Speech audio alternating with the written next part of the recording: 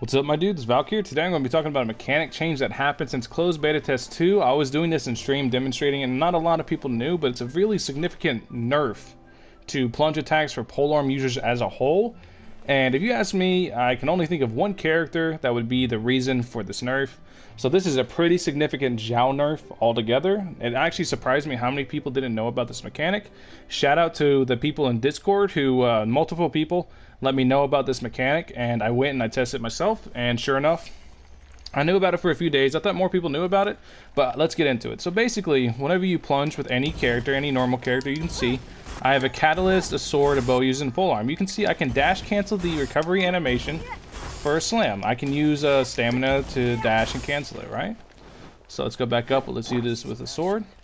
You can't with pole arms. I'll show this here in a bit. You can only use skills to cancel out of them. So let me set my stamina regen, and we'll go and we'll do the sword user, and then we'll go and do the bow user. And you can see I'm doing a dash to cancel and slam faster. I'm doing it over and over. I'm not the best at it, obviously, because I'm on console, so it's a lot harder for me to like time everything. I'm not the best at it, but you can get the idea. Let's go ahead and do it back with Venti now. We're going to run it back with Venti. We're going to do it one more time so you guys can really get the idea that literally any class other than polearms can do this. And like I said, I can only think of one reason as to why this was nerfed. I can only think of one character. This is a very significant Xiao nerf, or Xiao, excuse me. I'm trying to say it right. This is a very significant Xiao nerf. So now let's go to polearms, and I'll show you exactly what I mean. You guys have seen, you guys can test this for yourself. I'll put the controller closer to the microphone so you can hear that I am indeed pressing the dash button and it is not working. Say, like, you guys hear that?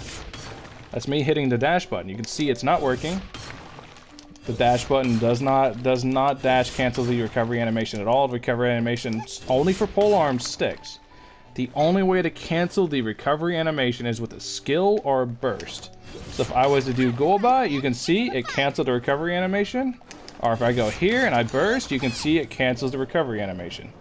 So judging by that, whenever Xiao comes out, we can see that his slam spam playstyle is really going to be gated behind his dash. And we also can see that his C6 is really going to enable the slam spam, and without that it's going to feel really clunky.